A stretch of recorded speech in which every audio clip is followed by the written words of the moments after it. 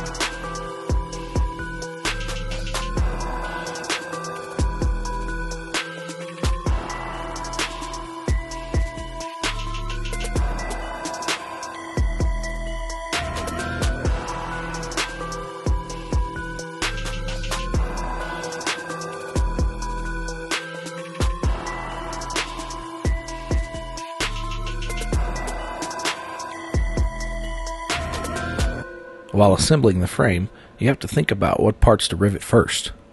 In this case, if I were to fasten the main ribs to the spars, I wouldn't be able to get my gun in there to pull the rivets for the trailing edges.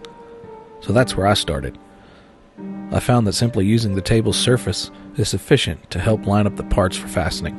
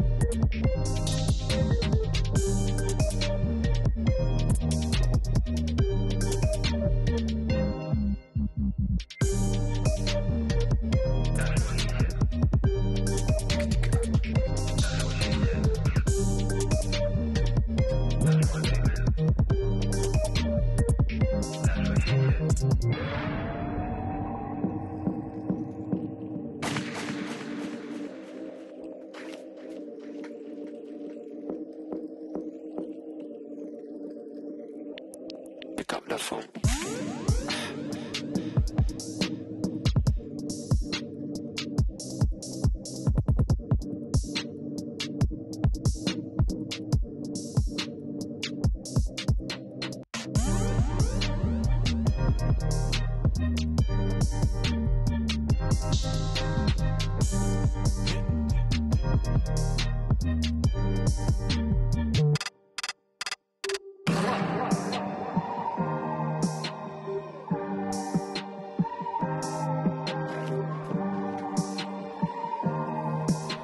This is also a good time to put in the nut plates for the trim tab motor.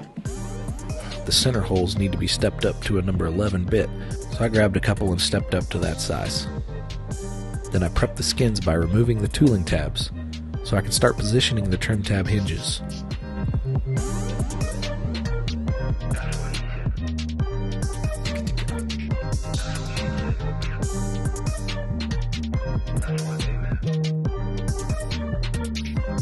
Pick up the phone.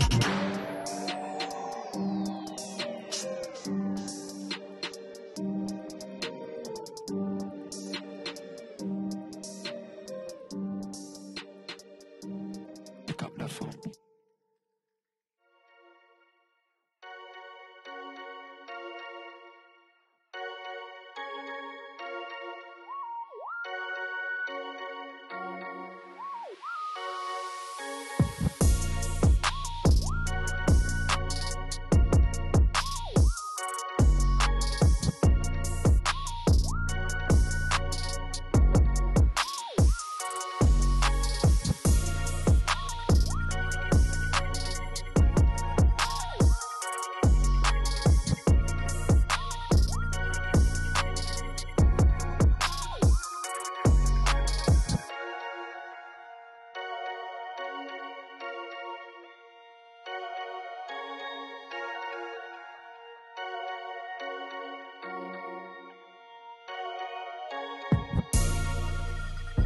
Unfortunately, I lost the footage of building the trim tab, but it's pretty simple.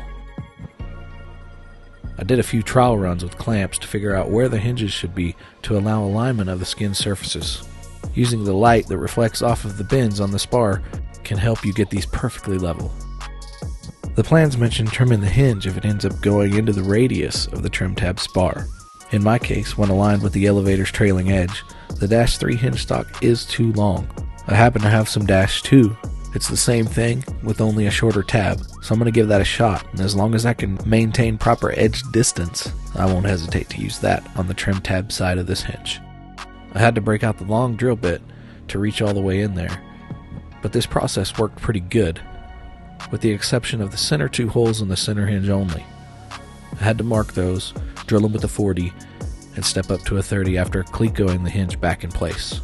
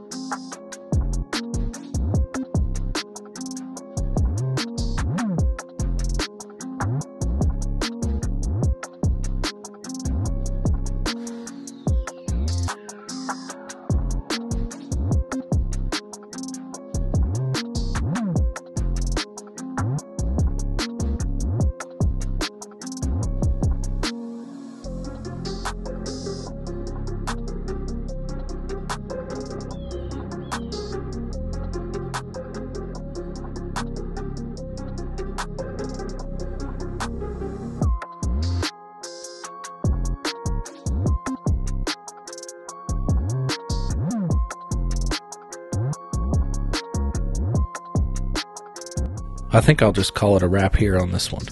In the next video I'll clean up all these hinges, and then we need to bend the leading edge of the skins just like we did on the rudder. After that, I think it's time to start throwing rivets at this. Thanks for watching.